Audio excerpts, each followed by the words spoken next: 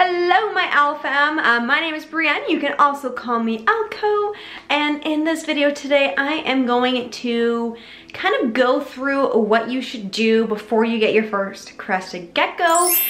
It has been a video that people have requested for me to do, so let's get to it. So the first thing I want to do is thank everybody for watching this video, because that is the first step that you need to be doing, is doing your research on Crested Geckos. Now, don't take this video as a, oh, because I watched this video, now I can go get a Crested Gecko because now I know everything. No, because this is not a care video for Crested Geckos. So if you do want to go and learn more about Crested Gecko care, I did make a video on most recent care for Crested Geckos that you can go see, right? I think it's gonna be on this side. I think. After you do watch this video, I do encourage you to go use any external links, go watch other videos on Crested Geckos, because you want to gather all that knowledge about Crested Geckos, so when you do bring your new friend home, you are fully ready to take care of them and keep them for 18 years. I also do want to mention that I do have a few links in the description, so go check those out right now or after this video on helpful web pages, or I guess breeders as well, that have posted their own Crested Gecko kind of care guides. I do encourage you to go and take a read through that, and because that might answer some questions that I might not answer here. Alright, so as always, I do recommend that you get your reptile cage ready before you get your actual reptile. Now, for a Crested Gecko, you can get multiple cages for your reptiles. However, I always like to recommend bigger the better. So I kind of made the mistake when I got my chameleon, is that I got a smaller cage and now I actually have to upgrade and upgrade and upgrade.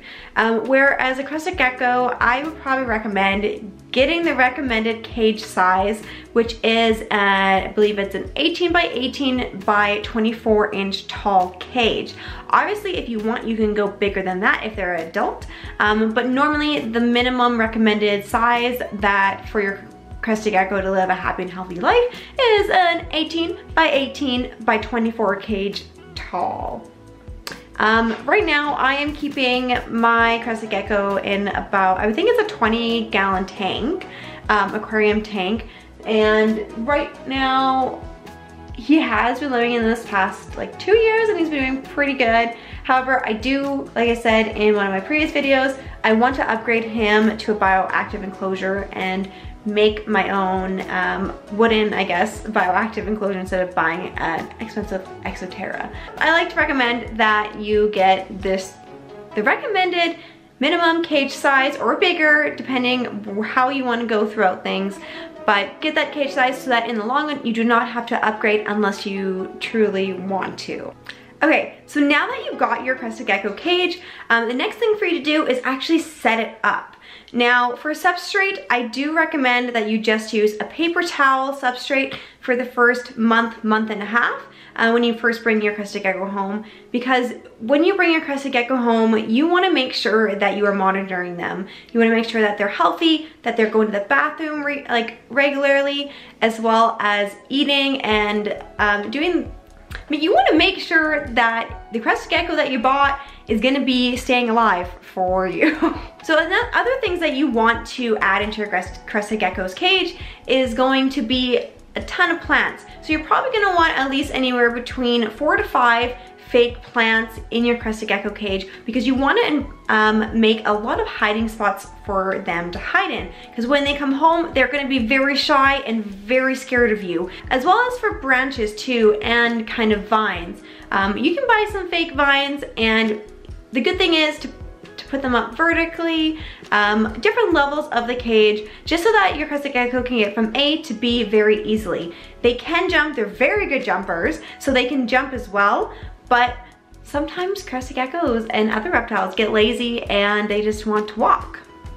I also recommend that you put your reptiles in a room, or your Crested Gecko in a room where there's not a lot of traffic. If you don't have an office like I do, maybe you have like a spare bedroom, or a bedroom that does not get a lot of traffic into it, do that too. Just make sure that your Crested Gecko does not get stressed out by the amount of people or traffic that is gonna be going in and out of the room. Another thing I want to kind of point out is the location of where you put your cage.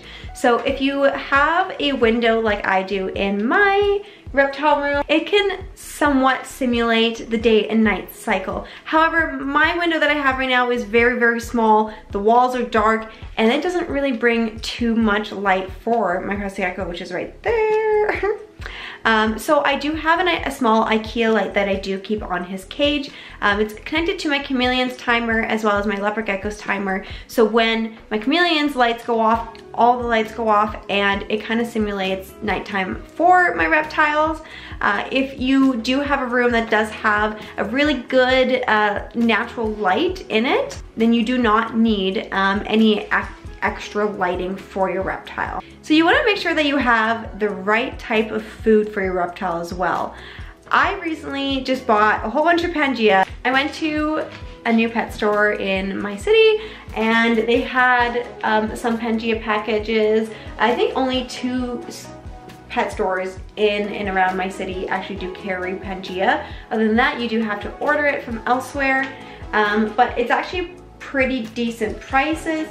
This small package was about, I think, $11, $10 or $11, and this big one here is $23.95, so $24 Canadian.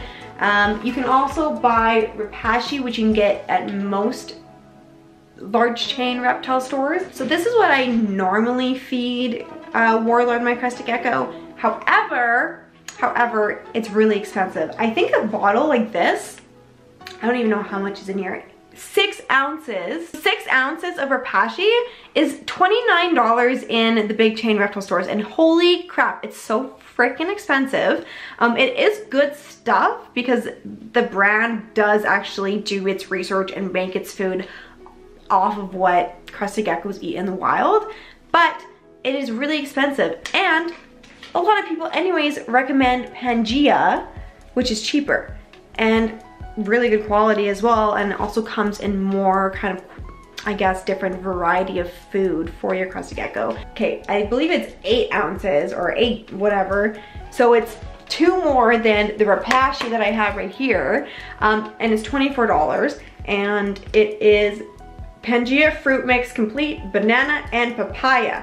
There's also like a banana and I think in mango or passion fruit one. And then this one right here is a complete, I think, insect diet. Yeah, nutritious diet. The red ones are, this has like crushed up insects as well as fruit in it. So it's really good for your Crested Geckos. But yeah, no, it's honestly this or this. I don't have enough hands. All right, so one last thing that I do want to mention before you get your Crested Gecko is you want to consider what kind of age of Crested Gecko you want to get.